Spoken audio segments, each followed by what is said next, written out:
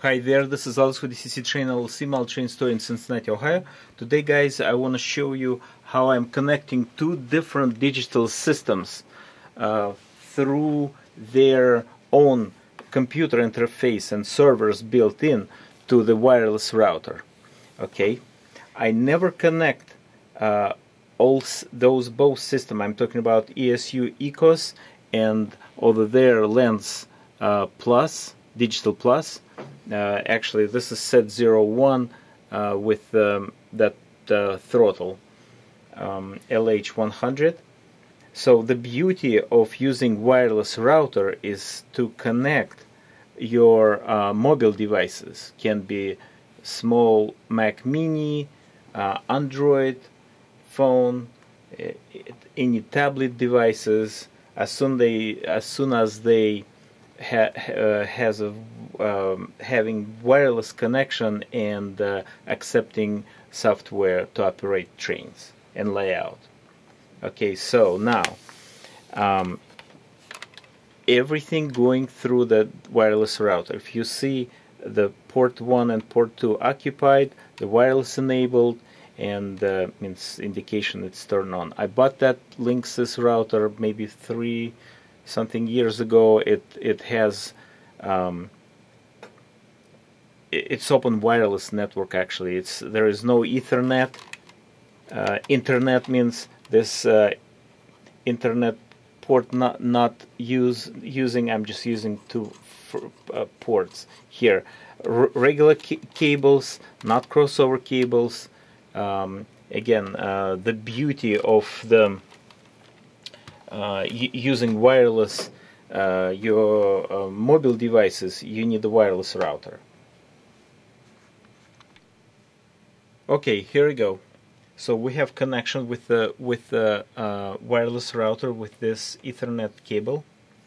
I just got that command station, literally put it half hour ago out of the box. So that's how it came. I started, there is a welcome message, then you can disable that welcome message if you don't want it. And now I'm going to the properties of command station. And usually it's starting here, and you're just scrolling to the IP address. And that's pretty much it. The factory default, it said to get IP address setting from DHCP, and that's what it is, 192.168.0.133. Okay, excuse me.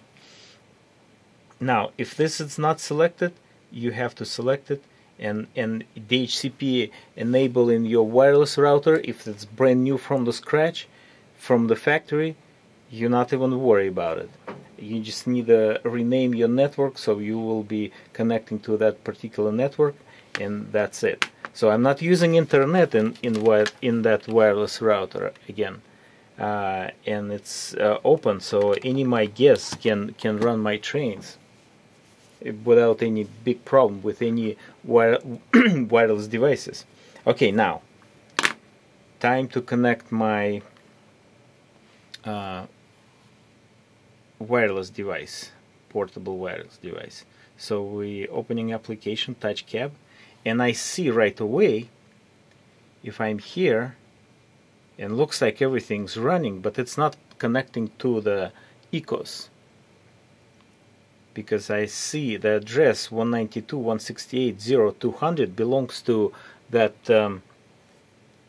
LENZ computer interface.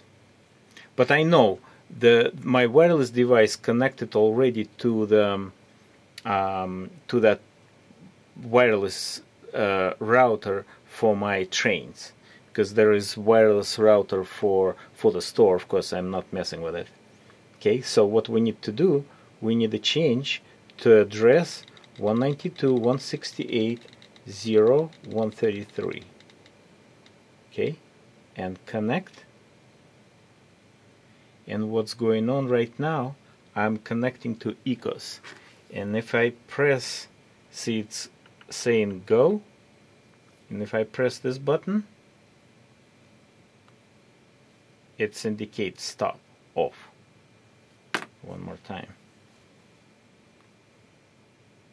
Off, is now okay, and I'm going to turn the power off. Response is unbelievably fast, like few milliseconds delay.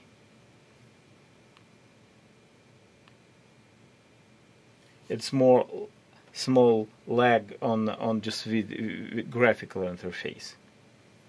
And then I'm going to my cab and I can run my trains, and we're going to run that my brand new, if I select the locomotive, actually there is not in the database, sorry, we're going to run it with a LENZ in a second. Okay, now my wireless device again, what I did, I changed the IP address here. And now from 192.168.0.133 from ECOS command station to 192.168.0.200, which is this computer interface. And I use my big computer to find out exactly what information. But that address, again, is in the manual of that USB LAN computer interface. Okay, that's factory default. Now and then I can go to my cab, select different engines. Here, actually, that was nice O-gauge engine, and this, my brand new Railjet Rocco, will run it right here, right now. Okay, here I go.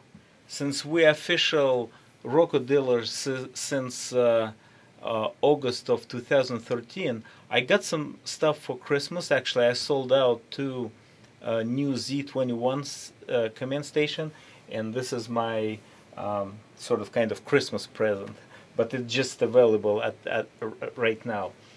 Great Rocco Railjet, brand new with Zemo sound decoder. Okay, so I already select that engine. I hope you guys not gonna see a lot of reflection. Okay, address 3, I didn't change it. If they see it's blinking a little bit here, it's selecting what's the speed steps. Okay, so what I'm doing, turning the sound.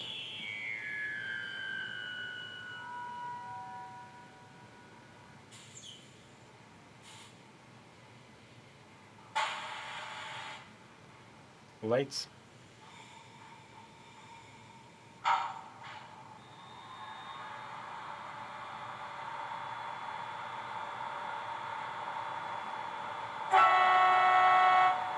If you not see that green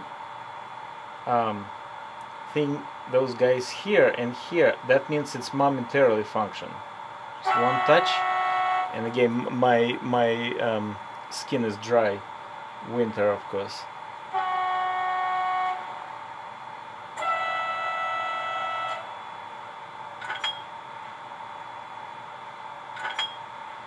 Couplers. You need a little bit hold it. Some sound. I need to play with it more. This is actually turn it off sound. Okay.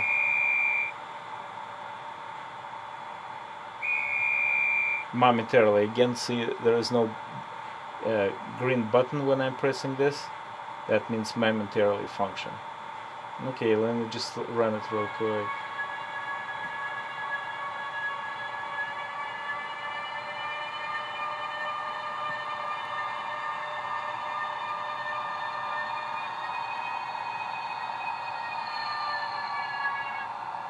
Changing directions.